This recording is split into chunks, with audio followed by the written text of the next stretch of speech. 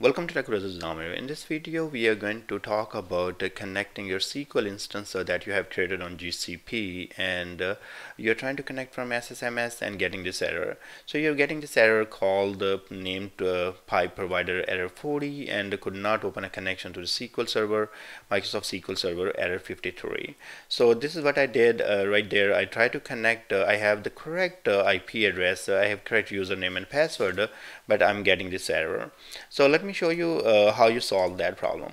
So first of all, when you create the SQL instance on the GCP, it's created successfully, it is running, and then you see the IP, that's the IP for connection that we are using.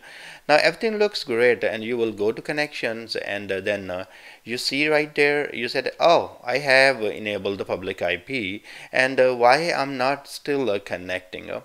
Just by click on the public IP, that's not going to solve your problem. You also have to add your network. So in this case, you will click right here, add network, and then you have to provide some name. Like in my case, I will say my IP or my laptop IP, and then here you're going to provide that IP. So if I went to a website called what is my IP address, and that's look for my IP address, I provided that. In your case, you might have a list of IPs you want to provide, so you can add multiple networks right there. But this is my computer IP right now. So I'm going to go ahead and hit done and save. And once it's saved, I should be good to go and connect to the SQL instance from my SSMS that's installed on my local laptop.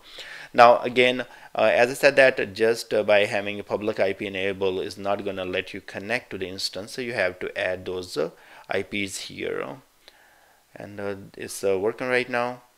Probably take a minute, to finish this off, and then we'll see our IP here, and then we are going to open our SSMS and connect.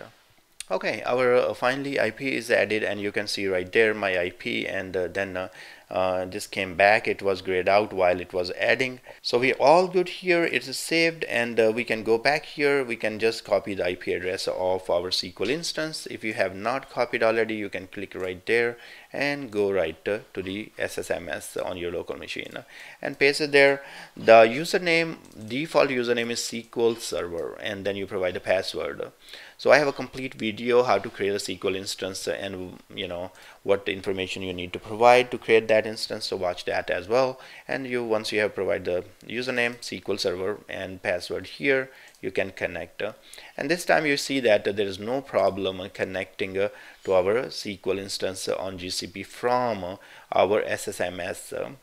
The only problem, as again give you a summary, you always need to go to the connections and then go to the add a network and add your IP, and that will solve your problem. Thank you very much for watching. Please subscribe my channel, and I will see you guys in the next video.